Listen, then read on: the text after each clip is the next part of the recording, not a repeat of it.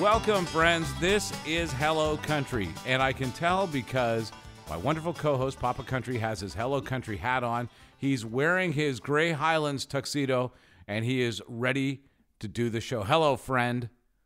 Hello, Mike. Good to see you. Good to hear from you. How are you doing? Good. By the way, this podcast is all about living in the country. You see, Papa Country there left the city. He's now living in Grey Highlands and really engulfed in the whole lifestyle of being a country guy.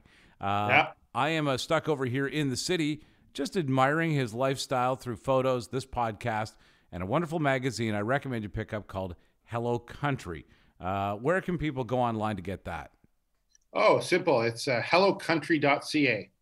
That is pretty easy. Yeah, you can download episodes of the podcast there, as well as on YouTube and anywhere else you listen to podcasts. Now, earlier in the week, you and I had the opportunity to chat. And of course, by the way, subscribe to this podcast if you enjoy it, wherever you're listening to it. And we'll be back with more of them, ongoing. So there you go. Now, over the last few days, you and I have been talking about up to this point, from Christmas to this point, there's been a lot of snow haulage in your life. Your whole world seems to revolve around a mass of snow that just appeared in a matter of a couple of days and wouldn't go away. And now you're telling me a little bit of a thaw. Yeah, so moving up here from the city, this is like the most snow we've ever seen. And this winter, for whatever reason, seemed a little bit more consistent with respect to the snowfall than last winter, this being our second winter. But this is our first winter with horses. So that adds a new dynamic into the mix. And speaking of mix, if you look outside, we got a real mix of snow and mud and, of course, manure. Yeah. So that's going to be our life here on the Hello Country farm for a number of months. I think we just basically go from snow season to mud season, back to snow season. I think that's how it works up here. I do see some glimmers of beautiful growth and spring life up there in photos. So just hang in there, man, because they're already popping up in my last year's photos bin from you. And so it won't be long. Yeah. I think it's the city naivete that we think spring is actually around the corner. But if I talk to locals, they kind of snicker and they say, it's Grey County, man. You never know what's going to happen. Yeah. So spring might take a bit longer, but we'll see. All right. Well, you seem delighted, and the horses are well. The family is good. Everybody's great. Yeah, absolutely. Yeah, certainly looking forward to spring. Yeah, and it looks to me like things are starting to loosen up a little bit with regard to pandemic restrictions. We'll be able to see each other a little bit more, hopefully, in the coming days. I certainly hope so. Yeah. All right. Now, listen, every time we do this show, Papa Country, you come up with an amazing guest. This week is no exception, as we have one of the head honchos. Why don't we talk a little bit about today's guest, and then we'll bring him on and have a chat. Yeah, absolutely. Today's guest is none other than Mayor Paul McQueen. He's the mayor of Grey Highlands in Grey County, and Paul's a very gracious fellow. He helped me kind of guide me when I was first looking to start Hello Country, the printed version anyway, and really happy to have him here on the podcast today. He's got some deep roots in Grey Highlands, so excited to hear what Paul has to say about his experience growing up here in Grey Highlands and being the mayor. So Paul, welcome to the show. Well, thank you. And thank you for inviting me, and look forward to having a great chat with you today. Papa Country, right? That's right. Thank you. Wow. Now the mayor's a good sport. That's all I can say, because a couple of times an episode, I have to stop and call you by your real name and then correct myself. So that's right. Yeah. Well done, Mr. Mayor. I may call you Raj. That's okay. Right. So now you heard us with the backstory there. Roger's kind of new to town. You've had an opportunity to talk to him. But maybe the first thing we should do is find out a little bit about you, because your background it's well steeped in Grey Highlands. How did you? What was it like growing up there, and how did you become the mayor? Well, I guess I'll start off with certainly born and raised in Grey Highlands, and I will put a disclaimer. I was born in the Collingwood Hospital, which is just outside of Grey County, and that was the biggest local hospital in the area at the time. And, grew up on our family farm with my folks who are still on the farm that I grew up on today. My dad's going to be 87. My mom's going to be around 84. So they're still home on the farm. And I think that's what keeps them healthy. My dad, he walks every day. I went looking for him this morning. Couldn't find him. He's like walking around somewhere on the farm. We still have cattle, and we're beef farmers. And so that's sort of a little bit there. And then I bought the homestead farm back in about 1993. It's our original homestead farm that our ancestors came here in the 1850s from Scotland. And so it's sort of great to have that in our family. And my lovely wife, Cindy, and we have 3 boys, Matthew, Stephen, and Jacob. And I must have put a disclaimer out there. I do have a Steve McQueen. My middle son. I heard that. Yeah. And he's a Steve McQueen, and not to take anything away from Matthew and Jacob, who are also just as fun as Stephen, but yes.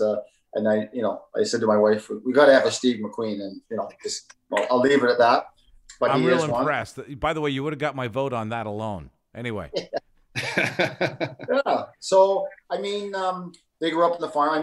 That's something we talked about, wanting to raise our kids on the farm and the country. And it's sort of funny.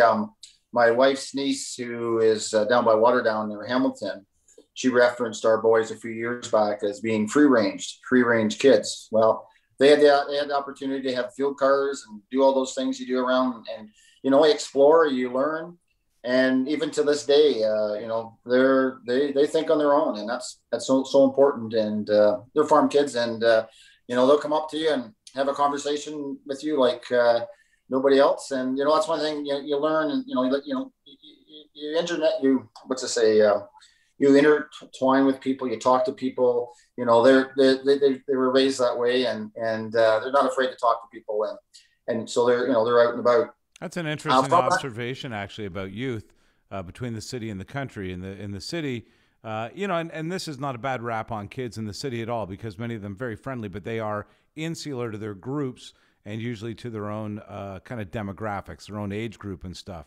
And I do notice that youth in places just rural of Toronto are very more interactive with the community around them, their families, and I think that's because they aren't so plugged in, and they are integrated into the community. Well, and I'll say this, Mike. You go to a rural school, you get on a school bus, you drive a half an hour. You go to high school, you drive an hour. Which I went to the same school, and my boys went to Maxwell, Osprey Central, and Grey Highlands School, which is in Flesherton. And my youngest is still in grade 10. He's there today. So you do a lot of. We used to play cards on the bus, and you learn how to play euchre. Eh? I'm sure you guys both know how to play euchre, right? Yes, sir. I had that long bus ride thing going, and when I was a kid too, living up in the country. And you're right, you create some good bonds with your own family that you have to get back to home with, and the friends right around you become sort of quintessential to your memories growing up. Yeah, and you know what, our boys are modern kids. They all have they all have smartphones. When we grew up, you're on a landline telephone, and hey, what are you guys doing tonight? This is so important. And you know what, for rural kids and urban kids, they're all connected, and that's good. That brings that part. And I will say to my youngest, I say, so where's your brothers? And he'll look at Snapchat, and oh yeah, well, one's over here and one's over there. So you sort of keep tuned in a little bit where they are, and that's all. That's all fun and part of that. So where I grew up is where my grandparents and my great grandparents and so you asked me how I got involved with being a mayor. Well, something you may be familiar with. I was part of the Grey County Farm Safety, or not Farm Safety, but Junior Farmers Association. Yeah, and that was right across Ontario. And originally I was part of the Creemore Junior Farmers because they always had all the good dances. So you wanted to go that way to get to the dances, right? And how do you meet girls if you don't go to dances, right? So, and then became part of the Grey County Farm Safety, or keep going back to Farm Safety, but Grey County Junior Farmers. And so that's and that was a good organization because that sort of built you a little bit understanding of governance and meetings, and because you had regular meetings, and you had a president and vice president and secretary and all those type of things, and so that was sort of the basis of that part. And hey, you grow up in the country, the only way you get out is on, that's one thing that's so important. When you turn 16, you get your license. Right. That's your means of getting off the farm. Absolutely. Right? Yeah. The tractor only takes you so far. That's right. Yeah. Right. Your bicycle or whatever you got. Right. And I tell you, it takes a lot of pedaling to get to. I remember one time my buddies and I, we pedaled to Collingwood, and it wasn't too bad going down, but I tell you, it was a bugger coming back. Called the escarpment. Right. But anyway, those are the things to do. And so anyway, you sort of, so that's sort of, junior farmers. And then I don't know, back in the early mid 90s, I had no other just something that I had interest in. And in 1991, I sort of thought about running. I thought, no, so 1994 is when I ran for council, and I first got elected. And certainly the story was at the time was, well, it wasn't you got you elected. It was your grandfather that got you elected, right? Yeah. Right. Well, anyway, I sort of went, well, all right, whatever, but I worked hard at that and came across, I was 30 years old at the time. And, there's a disclaimer right there. Right. So do the math. but you know what, I had no other interest other than that's something I wanted to do. And I looked at, having, a good, strong feeling for our community growing up here. And I always joke every time I run for election, I always say my roots run deep. So I say it tongue in cheek, right? But anyway, so it's been good and gone through, and a lot of the community has changed. I mean, we had the amalgamation back in 2000, which I was elected in Osprey, and then the amalgamation of Osprey, Artemisia, Euphrasia, and Markdale, and we came together in 2001, and then we all ran for council at that time. I ran for the deputy mayor. Well, you can imagine you have 4 municipalities and you got everybody funneling into having one council, and I ran for deputy mayor and I wasn't successful, so I ran again in 2003 for council and I got reelected, and I've been in Grey Highlands council ever since, and ran for deputy mayor in 2010, and then in 2014 ran for mayor, and now in 2018 for mayor, and this is my second term as mayor. And just sort of keep working hard for the community. And as you become part of council, or the mayor and deputy mayor, then you also sit on Grey County Council, which is an upper tier. So Mike, you might be more familiar with regional government. Regional council, sure. Yeah. So it's and then you have single tier, where we have here in Grey Highlands and Grey County a lower and upper tier. And I think there's somewhere around 20 counties in the province of Ontario that have that system in place. And so, also sitting on the upper tier government county council at Owen Sound is Grey County Council, and there's so certainly both lower and upper tier look after roads. We have municipal roads, and you have county roads, but more your social services, land ambulance. There was that whole download back in about 97. The Harris government had those changes and stuff like that, and so land ambulance and social service as well all came to the county. So there's different levels that now single tier, like City of Toronto or places like Mississauga and stuff, they have that, where regional government also has some of that divide as well, right? There's different aspects of that type of government. Yeah. So, sorry. Oh, I was just going to say, in many of these municipalities that have the sort of dual citizenship of a region as well, regional council, they tend to work very well because it's the same group headed back to their own communities. Higher level. Yeah. For example, Peel Region has Brampton, Mississauga, and Caledon, and a guy you should talk to sometime is Mayor Alan Thompson. He's the mayor of Caledon. I don't know if you know him, but he's a great guy. And, he grew up on a farm too, right? So that's the last farming area close to the city, it seems. So there you go. Well, it is, and it's growing, and they have a lot of just more recently we're not going to get into that today, but that whole, is it the 413 that they're talking about going around there, and I see that's sort of on the burner right now. So, but anyway, I mean, local government, you deal with a lot of different issues. We've had over the years, we've had great councils. That's all so important. They all bring different aspects to council. We have a good selection of having women on our council. You think about Agnes McPhail, Grey County and Grey Highlands has been, very, very diversified in that way. And that's good. It's always good to have different perspectives at the table. And so, I mean, every term, there's always different issues that you're dealing with. And, I think back, well, you probably have just heard that the announcement of the new hospital for Markdale, that's moving forward. And congratulations. And yeah, that was 2 weeks ago. And that's sort of it. Sorry. That's a big deal, I think. It is. Yeah. I mean, especially if you imagine you're having a baby, for example. I mean, where else are you going to go? I mean, you were born in Collingwood, but Owen Sound, I suppose you'd have to head all the way up there. Now we can just drive 10 minutes. Well, no, I think still with the new hospital, but still they won't be doing birthing in the Markdale Hospital. I think it's still Owen Sound. That sort of got changed a few years back, but still 120, Highway 10 is a major corridor, as you know. And so one of the big things of maintaining that hospital is a 24-hour emergency.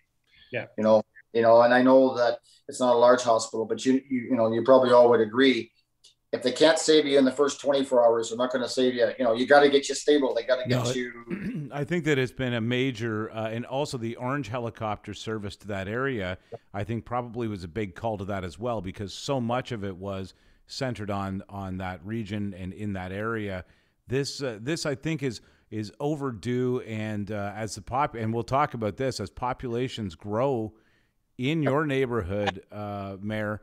This is forward thinking, and I think probably a really, really good idea. So let's talk about that. A lot of us in the city freaking out now, right? So, healthcare is so important. Healthcare is so important. I mean, if you don't have your health, what do you got? Exactly. Right? Yeah. And that's why I refer back to the 24 hours. They got to stabilize you. And I know there is some worry about it's not big enough, it's too small and stuff, but you get the new hospital and we'll worry about getting it bigger. But I mean, that has been a bit of an issue, right? Yeah, you're best to start building a hospital and make it bigger, because it's easier to build onto something you rely on already, I believe. So the current hospital is like in the 1950, I think 1952 or something. Like it's old. Yeah. Older. Yeah. I gotta be careful there. I was going to say, you kind of put us all into it. You dated us all just a little bit there, but that's okay. So let me ask you this: as we head to an era where there's so much evacuation of the big cities, I'm hearing now even Hamilton, certainly Toronto. People are, although the housing prices don't show it, people are definitely making a move to the suburbs, and from the suburbs, they're making a move to the country, and some right from the city to the country. Are you starting to feel the impact in Grey Highlands of sort of the great migration? Oh, absolutely. I mean, I watched the on the website, the realtor.ca, and you see something pop up and it's gone within a week. It's just like it's sold. But Mike, the big thing there was, and COVID-19 has sort of elevated. It's a whole part about broadband and working from home, and it forced us into that situation. And so that's the big game changer. And it goes back to the phone thing, right?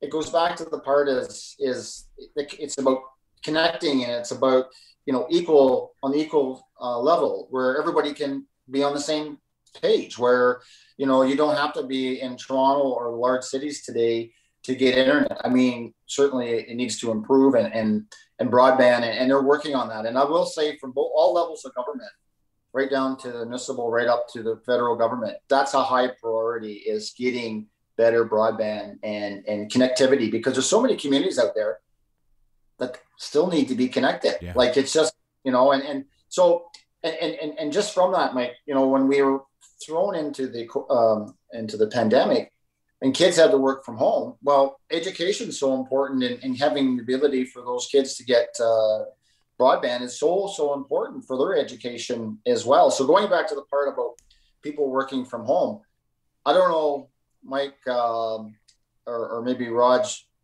you're driving into the city, but I tell you, being on, I've been part of AMO and AMO, the Association of Municipalities of Ontario, and driving down to University Ave.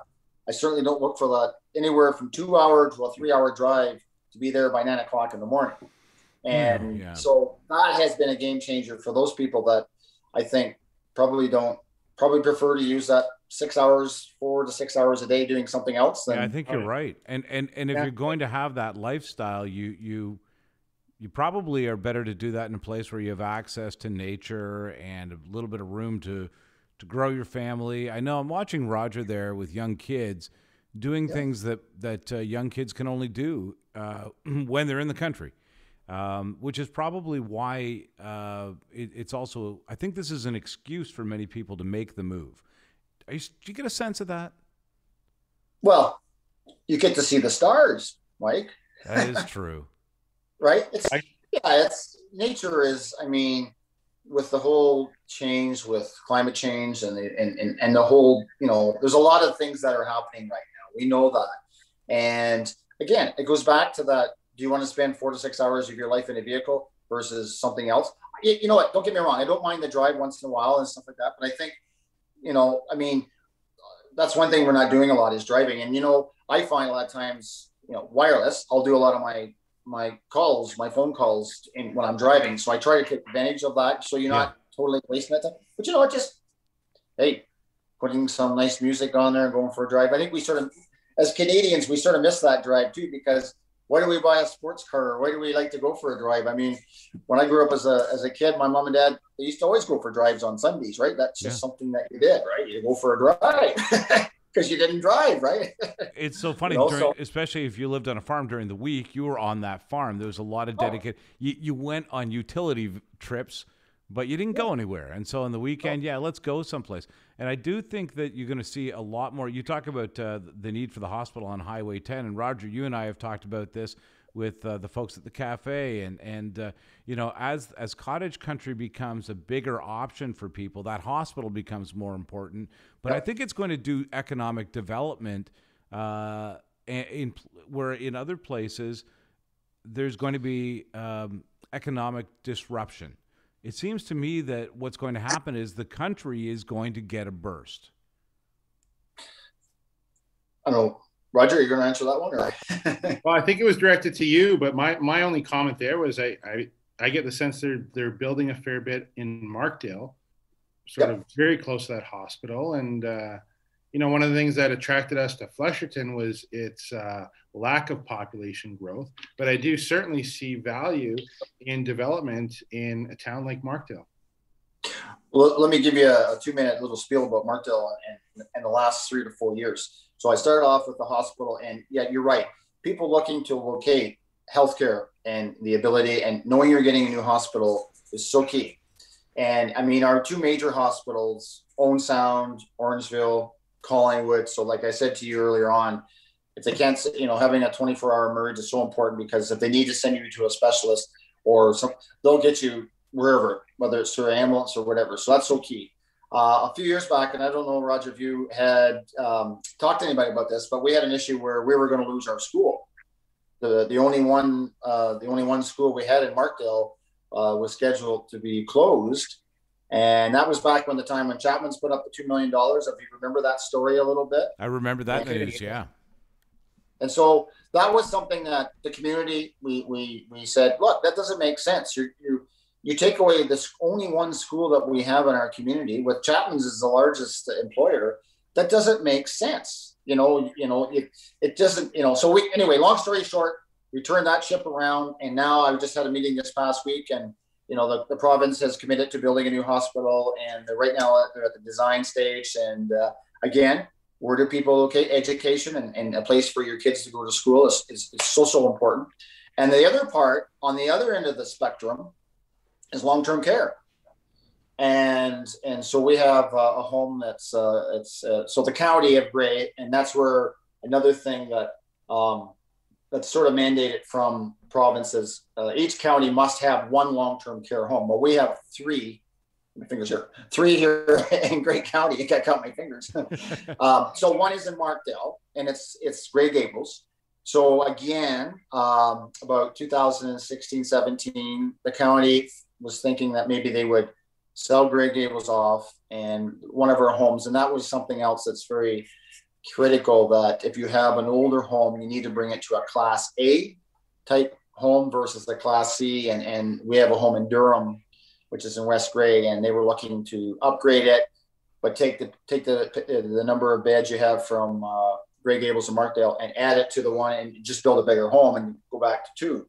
Well, again, if you look at a map of Grey County, we have a home in Markdale or in Owen Sound, one in West Grey, and one in Markdale. Well, they're sort of strategically placed to sort of, and you remember long-term care homes are for those that are, they can't look after themselves anymore. It's sort of one of those things that it's a need in our community. Yeah. And we've heard a lot of things around long-term care. Anyway, long story short, we turned that ship around, and that was a big discussion we had at the County of Grey. And then we put an application, as the province had put out, that they were looking at, I don't know, some crazy number of 30,000 new beds in the next 10 years and 10,000 in the next 5 years. So anyway, we put an application and we got approved.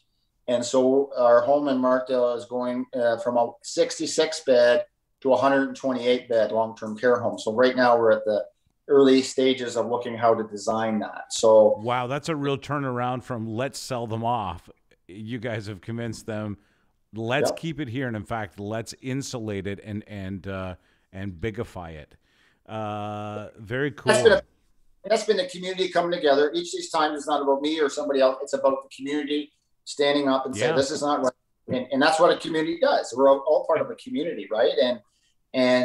So Markdale is the largest urban center of Grey Highlands, but it's certainly, we've had a lot of growth throughout Grey Highlands and, the Beaver Valley and, different areas. So where I live, I'm only 15, 20 minutes from Collingwood, north of Singhampton, very, very rich and a lot of homes that people belong to Devil's Bend Ski Club or somebody skis. So there's a lot of seasonal people where I live, which is fine. It's just great. I mean, you talk about local economic development. When you get people coming up here, they get somebody to blow their snow, somebody cut their grass, somebody to clean their house. It's all positive. It's all good. But a lot of those places, people are now becoming more permanent, right? They come up here and they realize that so instead of going back to the city probably Monday, they may go back for 2 days and be up here for 5, right? Yeah. They have that option, right? Yeah, my neighbor's like that. I think they're typically up here on the weekends, but now I see him up a heck of a lot more often. So I think they're figuring out a way to work from up here. Yeah, no, if you can, we are all using that as somewhat of an excuse to get back to life. We've talked about this. History of a last pandemic shows that we made some progress as human beings that we might have forgotten. But we did just by taking that time to be more with family, to be more in our own space, with a bit of peace and almost too much time on our hands. So it's interesting to me that that's going to be the case. Well, let's do this before we wrap up. Let's do a sales pitch for Grey Highlands. For example, you could go other places, right? But if you were going to cottage, if you were going to escape the city, if you were just going to go and enjoy a day in the country, Mayor, over to you. Why Grey Highlands? Over to you. If you want to be part of a community, come to Grey Highlands. Well, that is short and sweet, and actually it is the greatest inspiration probably to go anywhere. And it's bang on, Paul. I think that community is something that we feel very deeply here as newcomers. And I think certainly with the magazine, I think it helps to reach out and connect communities within Grey Highlands. So, no, I think that's an excellent sales pitch. For sure. I want to make one comment about pandemic and families. I think I always look at my glass always half full versus half empty. One thing I will say from our family is it's created the opportunity where we've been closer because we've been sort of but there's probably that time we wouldn't have had if we didn't have the pandemic. So it's brought families closer together in the sense of, just spending time together, and especially for our boys who are young and stuff like that, they probably prefer to be, you know, out giving her somewhere else. But Yeah. you know what? But it's created that time together, and I certainly was talking to my wife about that just the other day about, you know, how that is one positive that we'll always remember, that time we spent together. Yeah. In fact, you got it at a magical time, because otherwise you wouldn't have at the age of your kids. So No, that's a good perspective. But you know what? We're going to party like it's 2029 once we're done. Yeah. Let's hope it's not 2029, but we certainly will. And listen, I'll recommend that people check out Grey. Where can people find out more? What's the website? Well, greyhighlands.ca is our website. And there's also grey.ca, which is the county. And, you know, just Google Grey Highlands and all the great things that are happening here. And hello, country. Hey, I'm sure that there's lots to be told in there, right? So, and you know, Raj or Papa Country, right? Listen, I'll still call you Raj. As long as we're talking names, it's good that you have a Steve McQueen, but actually to be Mayor McQueen sounds pretty damn cool too, I have to say. It's next to Lightning McQueen, right? That's right. Yeah. Hey, and I do like cars. I do like cars. I have a Bumblebee. You know what a Bumblebee is? Man. Wow. Yeah, Well, listen, I hope to get out there at some point and get the mayoral tour of the back roads. But listen, I wish you, the family, and everybody in the community safety, and thank you for taking the time with us today, Mr. Mayor. Oh, it was great, and definitely we'll do that back roads tour. I like that idea. Yeah, thanks for joining us today, Paul. Appreciate your time. Well, there you go, the mayor.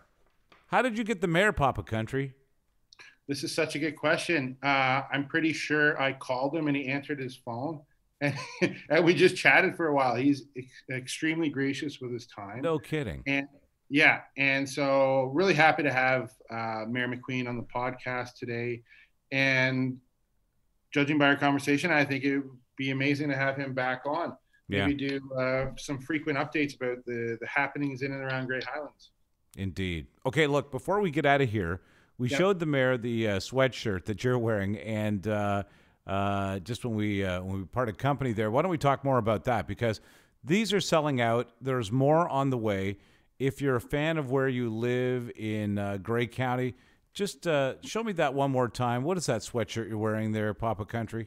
This is the Grey County Apparel Company tractor hoodie that has all but sold out from Susan's Delicatessen in Markdale.